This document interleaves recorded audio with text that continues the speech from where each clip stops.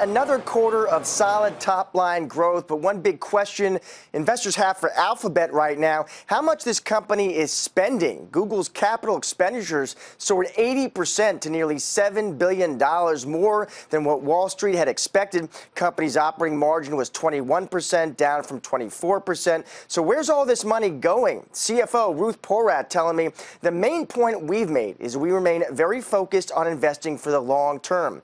The primary driver continues to be investing in technical infrastructure to support growth, and by that we mean data centers and machines. Costs also moved higher on hiring, mainly for the cloud business. Alphabet had nearly 100,000 employees by the end of the year. Importantly, Porat did say on that call that she expects the CapEx growth rate in 2019 to moderate significantly, in her words.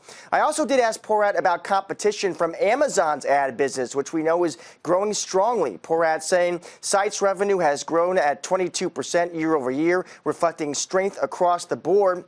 Our view is whenever a new inventory is created, that attracts consumer interest, and advertising against that inventory creates positive ROI. So Porat's suggesting here that her business isn't threatened because the total online ad market continues expanding. Despite all this spending, not much new disclosure from Porat or CEO Sundar Pichai about the cloud or YouTube, where some investors we know are still holding out hope that the company will one day break out that business.